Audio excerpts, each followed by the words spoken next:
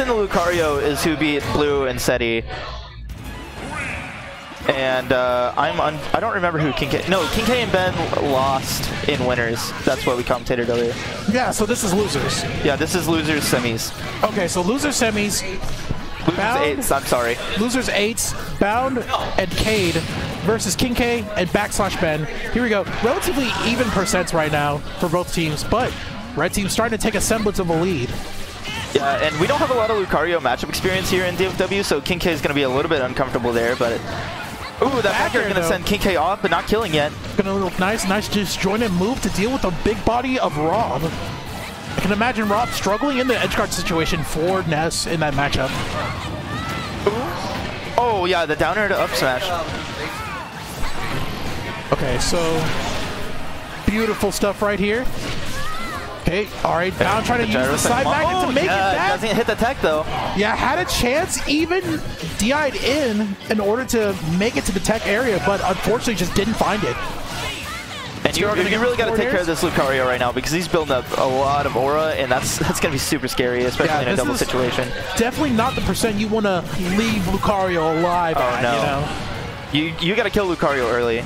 Oh, he's going to make it back using the extreme speed up B. King K knows about those yo-yo edge guards. All right, this is high percents right now for Lucario, but still unable to find the stock. Oh, and Bound getting a little bit of heal right there. Not going to kill Ben, but at the same time, this Lucario has a lot of aura built up. Ooh, definitely looking for that heal again, and Bound going to find it. Just a little bit of percent. Finally going to take that stock. All right, and now... This is a very small lead from... Blue team. Yes. Yeah, blue team. I mean, and the only reason it's a lead is because Ben is alive. Yeah. Lucario losing. That's super high percent. Oh, and he gets hit by the cannon. God! And it doesn't get extended. Sometimes you can like throw your body into Nest to edge guard him if you're like a stock ahead and shorten the cannon, but it didn't get shortened enough, and he still made it back. Yeah, I can imagine him trying to shorten his recovery height just so he wouldn't make it back, but Bound still being able to and he catches the through. Unfortunately, not going to get through the second stock. And Rob sitting at over 100%. Definitely, it's going to be scary to deal with Ness at this ledge pressure situation again. But Bound opted to just let him recover and reset the neutral. On his last stock. And Lucario, I mean, he's scrapping it out over there with Ben. Yeah, he's got to do a little bit more to take this Rob stock. Back air is finally going to be the thing that's going to take it. All right, 3 stocks apiece. And let's see how... is Ben gonna take Lucario? Smart. Oh, the fair edge guard, and he 2-frames him. Let's go. One thing I want to say, though, I like how Bound did the PK fire on the gyro just so he could make approaching the gyro safe for him. And you have to get out of Buster form right there. That's going to be so much damage on you. Ooh, okay. Trying to go for the nair out of shield, but / Ben with the up B to respond. Forward throw, tries to catch a jump. That was a great angle from Lucario. / Ben. Sitting at 60% plus with 2 stocks, tanking everything for the blue team. King K out. All right, team still has the advantage though.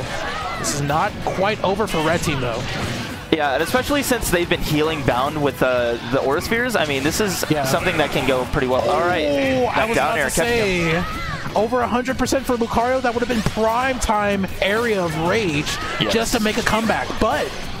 Now Bound is all by his lonesome. Is this... the misspacing on the up smash, that would have been it too. Is he actually going into shield mode just so he can get a smaller grab range or grab knockback?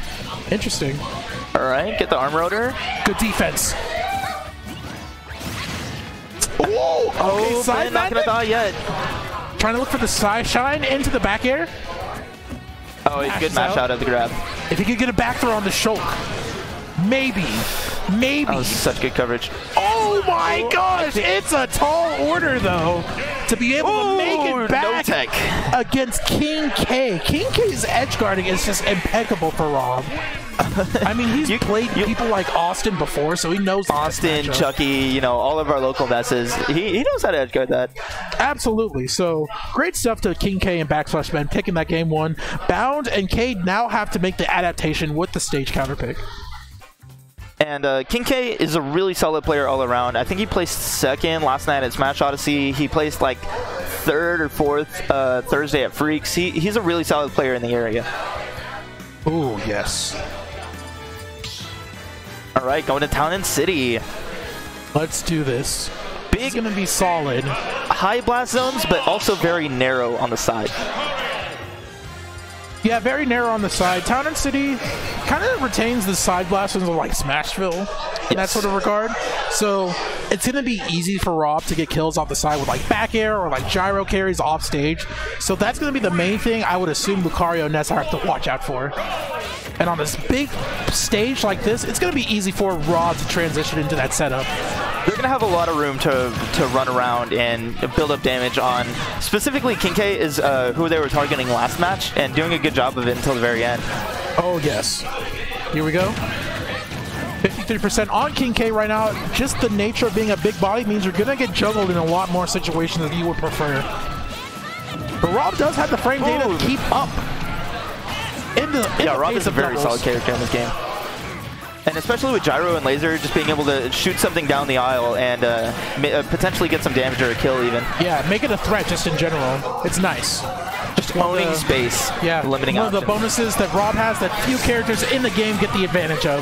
That was amazing DI from Ben. I think also shield form saved him just a little bit, but yeah, that was also just super amazing that he even lived that up air. One thing I will say as well too, Rob doesn't have too many options, great options out of shield. I mean, the best option you have is like Fair, which comes out like really fast, but it's a forward-facing hitbox, so he doesn't really have anything to respond behind him. So he can also, I guess, like up smash out of shield if you're like poorly spacing things. Down smash, and that's gonna take Lucario's stock. Yeah, and somehow Kinkei taking this third stock and living on to dear life. It's gonna be easy for Bound to find a situation where you can get it like a back air or a good aerial to take it. Man, being able to heal your teammate in this situation honestly seems really freaking good, especially in doubles where every percent honestly matters. Every percent counts, and you have to make the utmost of it. And Bound trying to make the utmost of that heal, getting a little bit back. But the upbeat from / Ben, taking that stock from Lucario. All right, and this is pretty even. I mean, Ben's at a super high percent, so he's got to watch out. But at the same time, Lucario also not in kill percent for that. But I mean, if he gets the edge guard. All right, Ben is going to die. It was like I was watching the Rob. I'm not sure what he died. Well, regardless, Ness taking that stock and set up a really favorable situation for a red team, and now Bound is getting these grabs and sending them off stage. Yeah, good back air. Uses the PK Thunder. Yeah, it's going to be harder to kill with that move up top, and just because of the big blast zones. Ben died super early there because he was in jump form, and that makes him a super light character. Ooh. These juggles though. Ooh, gonna get the heal up too? Great awareness from Bound. Right, Lucario's dead. I mean, Kinkei's at a super high percent, so this is looking scary.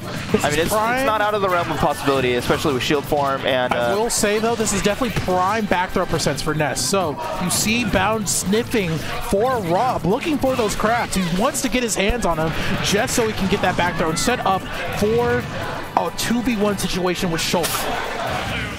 Man, there we go. Yeah, the command grab. That's going to do a lot. And he's just going to heal up the stock. And I mean, that makes the 2v1 so much harder. When you can work so hard and then your opponent basically has an auto heal. That's so tough. It so frustrating just to even get one hit in. And at that point, I'd start like targeting the Lucario because that's like all you can do. I mean, if he's able to sit there and charge the Aura Sphere and a very non-committal side magnet from Ness, I mean, I feel like Shulk in a 2v1 situation, just being a mid-weight sword character, you get juggled pretty susceptibly to just like back and forth horizontal carry. That's going to be a back throw. Oh, he was looking for the up air too. Doesn't matter. Yeah, it doesn't matter, but at the same time, could have definitely been a conversion to definitely seal up the kill if it supposedly did. Either way, Bound and K going to take that game 2, and now we're going to another game 3 situation for doubles. All right, you're starting to see a lot more game 3s as the teams start to get a little bit more coordinated. Going to Smashville. All right, this is going to be interesting to see. Smashville gonna. One of my more favorite stages. Yeah, it's going to destroy stocks incredibly early. So yeah, I mean, I like it too. I would prefer the old school Smash 4 style, but this is still a nice version of Smashville that I can appreciate. All right, and we're gonna see avoiding back throws is the game here. God, let's hope so. We can only hope. All right, and Bound gets an early grab on King K over there. Great possibilities to happen here in Game 3. Blue team looking to take a quick lead. They don't want the same situation to happen as Game 2, where Shulk was in a 1v2 situation, and he had so much work to just even get a small minor percent on this. Yeah, Rob definitely gonna have to stay alive a little bit longer. Bound is doing a good job of not getting touched a lot and not racking up that percent, whereas King K is at 111. Ooh, the backslash, sending him off. Oh, in the back air, gonna send Ben out. And King K also losing his stock. So what do you feel like is the most threatening team, or the most threatening thing that the red team is giving to the blue team right now? Like, what do you think? The threatening thing? What do you think is the most frustrating thing that blue team is dealing with from the red team right now? Honestly, it's a mixture of the healing and how defensive Bound is playing. I mean, yeah, I agree.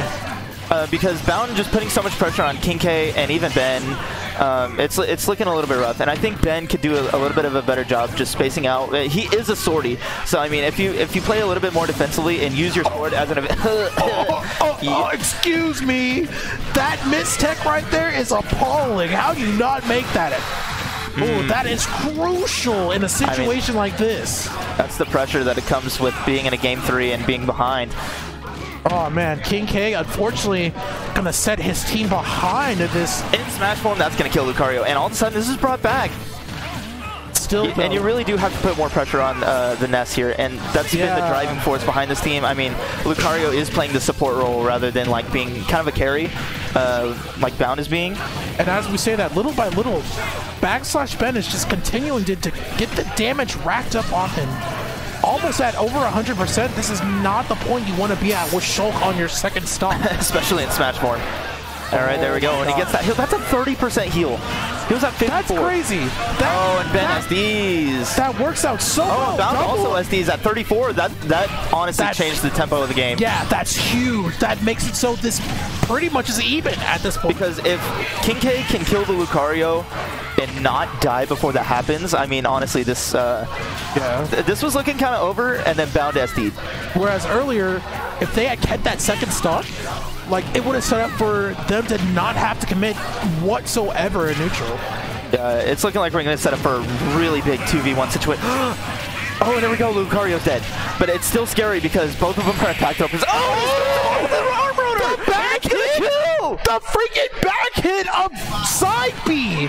You gotta be kidding! King K with the clutchest of edge guards off stage. Oh my goodness. And honestly, the entire game was based off of that one SD on stock 2 from Bound. Beautiful stuff. Oh my goodness. But that was so insane. Smash Odyssey and Low Tier City happening here in Texas, guys.